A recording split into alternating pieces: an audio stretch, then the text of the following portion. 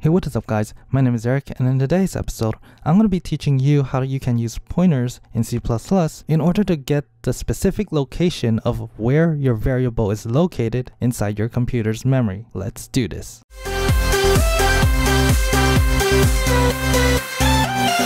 Now, there are many uses with pointers besides just getting the address of where your variable is located. In fact, pointers can be used to help you create something called dynamic arrays, which we'll be covering in a later tutorial. Now, to picture the concept of pointers, think of, let's say your friend invites you over to his place, and you've never been to his place before. So obviously, you need to have some way to go to his place. So you ask your friend, hey friend, where are you located anyways?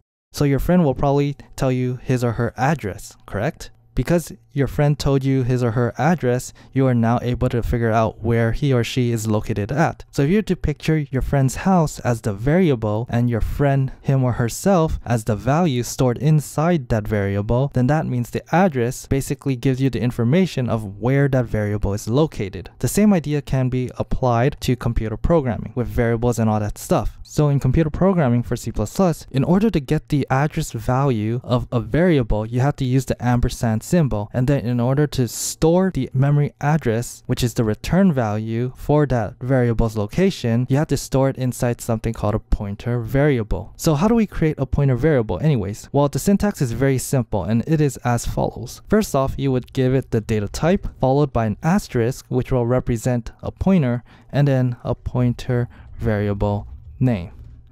So it's basically the same structure as declaring a variable, except there is an extra asterisk character in front of the name. Okay, so with that in mind, let's create a quick and simple example, shall we? So let's say we have a variable called age. So int age, and then let's assign it a value actually. So equals 23. And then let's say we wanted to create a pointer variable that points to the location of where age is at. So to do that, we would have to create a pointer variable. Now, make sure the data type of your pointer variable is the same data type as the variables that you are planning to point to. So in this case, because we're going to point to the age variable, which is a type integer, we're going to have to create a pointer variable that has a data type of int. So int and then asterisk, because we're creating a pointer variable, and then give it a name. So let's call it age pointer, semicolon.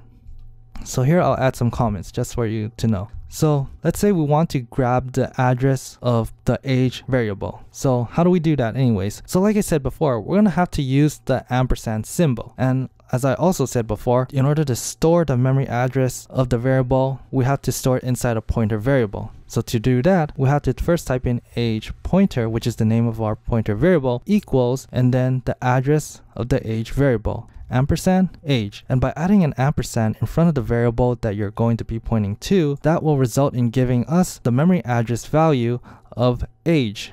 And then we can store it into the age pointer variable. And then next, if we were to see out this value, what do you think we'll get? So see out age pointer without the asterisk, and then let's compile and run this program.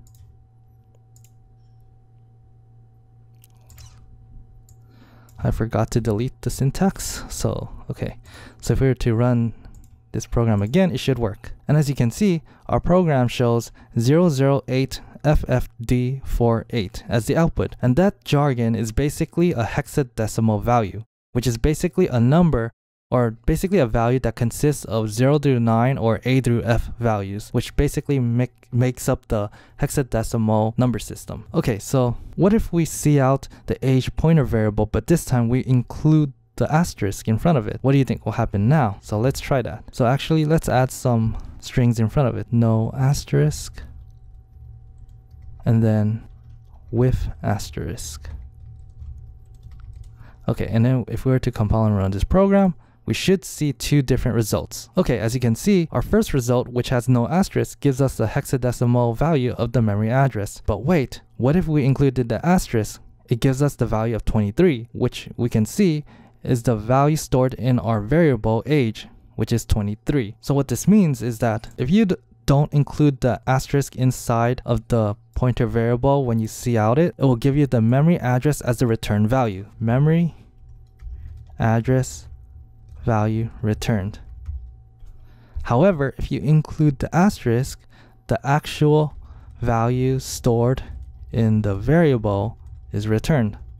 And that basically concludes our tutorial on how to create pointers in C++. If you like this video, be sure to leave a thumbs up button and leave a comment below if you have any questions at all, and I'll try to answer them as soon as possible. Not only that, in the next tutorial, we will be taking a look at pointers again, but this time we will be using them to pass data by reference. And with that in mind, thank you for watching, and I'll see you next time.